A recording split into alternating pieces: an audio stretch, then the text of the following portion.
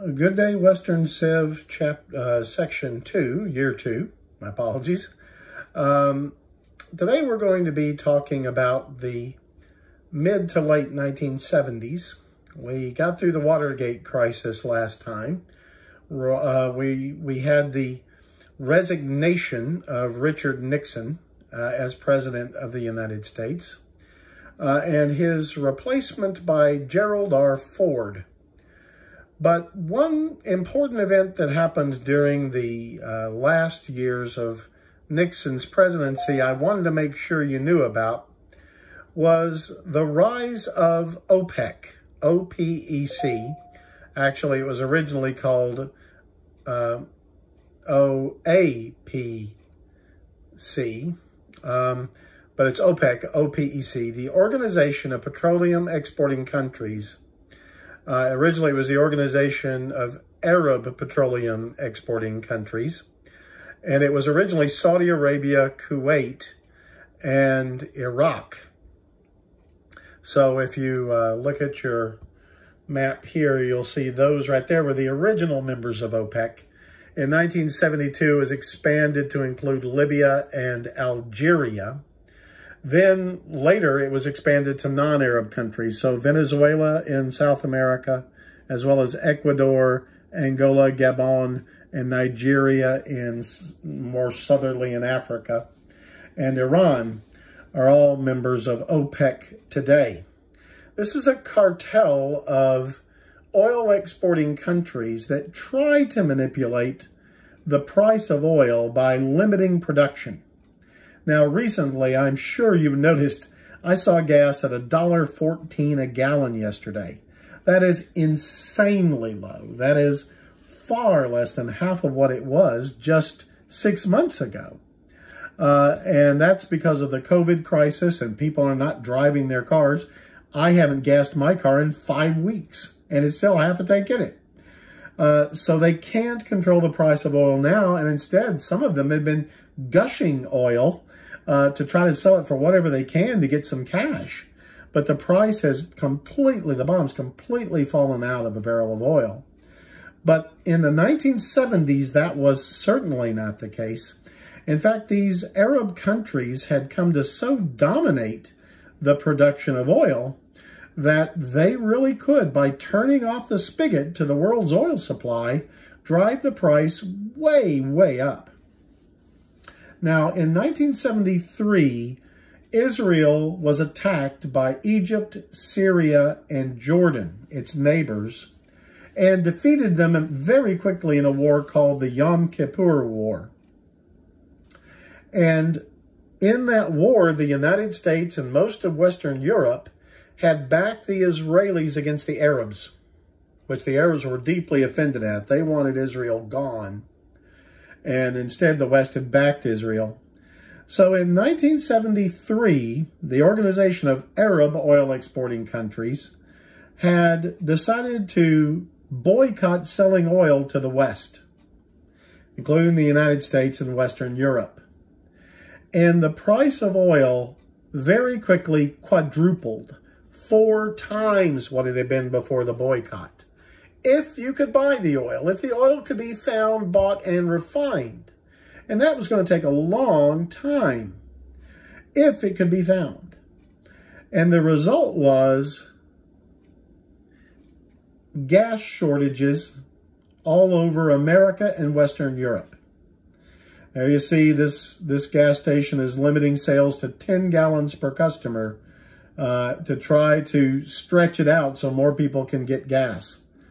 That is a line to get gas at a gas station.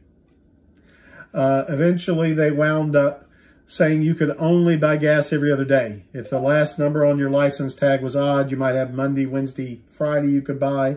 If it was even, a Tuesday, Thursday, Saturday, to try to reduce the line somewhat. This was a dreadful business. The price of gasoline quadrupled in just a couple of months. And this would go on for a very long time. I wanted to tell you about that because OPEC is still around. They are still trying to control the production of oil around the world. And by expanding themselves beyond the Arab Middle East, they have somewhat helped their cause. But the biggest oil producer on earth today is, again, the United States of America, and the second biggest is Russia, which might surprise you. You might assume it's Saudi Arabia, but Russia and the United States can produce a lot of oil themselves. And that means that the the OPEC does not have quite the same stranglehold over our oil supply as they once did. But now to move back to our general story.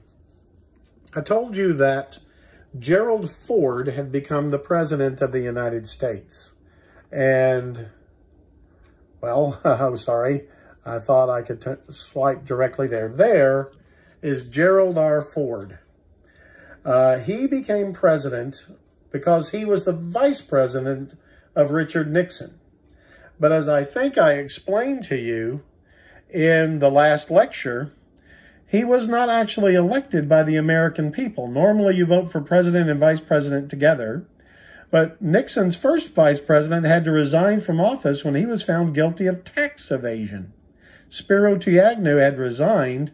He had been replaced by a long-serving Republican congressman from Michigan, Gerald Ford, this guy right here, highly respected, very eminently respectable, honest, hardworking politician, became our vice president, and when Richard Nixon resigned, suddenly in 1974, Gerald Ford is our president.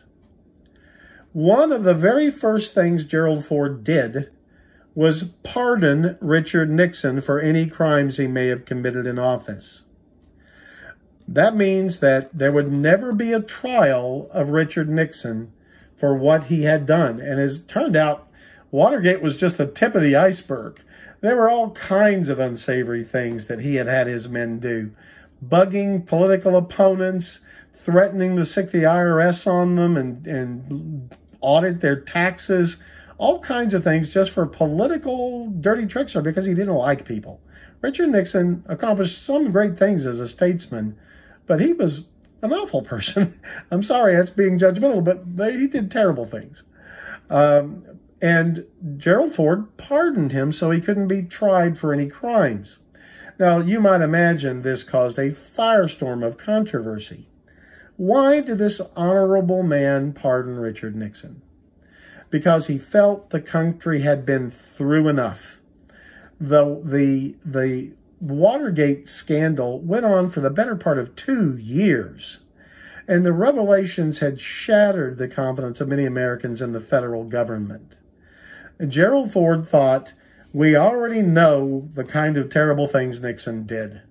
Having a trial and sending him to prison is not going to teach us anything really new.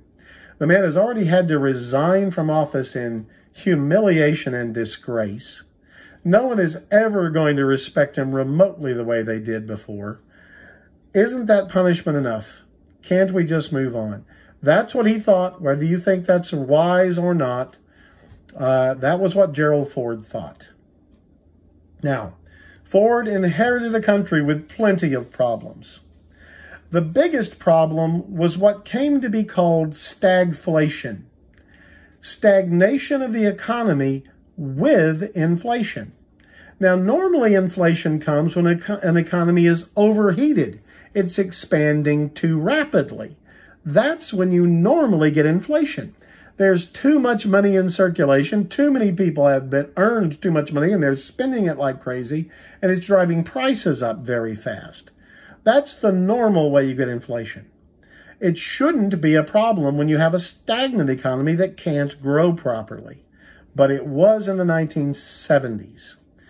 The reason for it, we're now pretty confident, was government spending was too high. Federal bureaucracy had grown a great deal.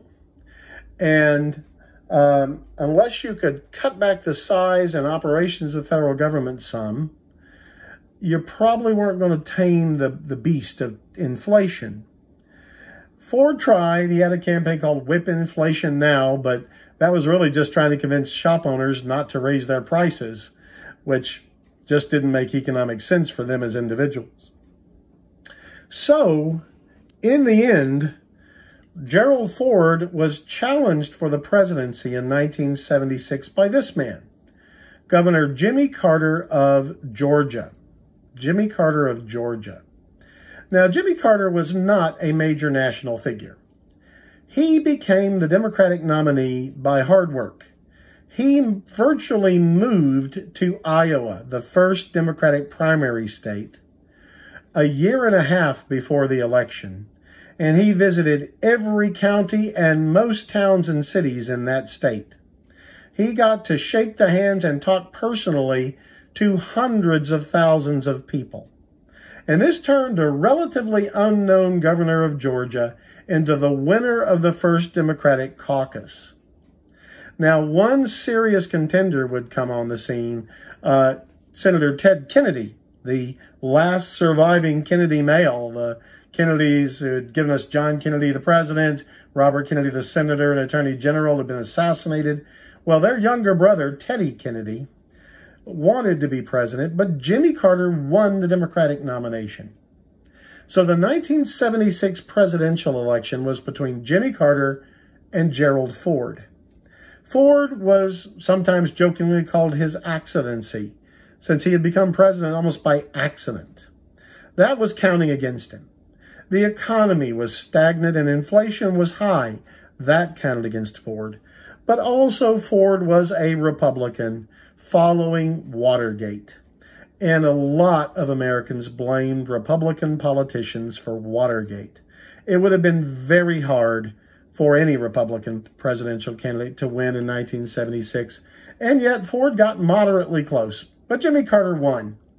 Jimmy Carter won. He was a soft-spoken Southerner, very pronounced Southern accent, a man trained as a nuclear physicist, but who'd spent much of his later years working as a peanut farmer in Plains, Georgia, in the south of Georgia, before becoming governor of Georgia. So he presented himself as a man of the people. He would speak to the nation from a lounge chair in the in the residence, not in the Oval Office, sometimes wearing a cardigan sweater to show he was just a regular guy.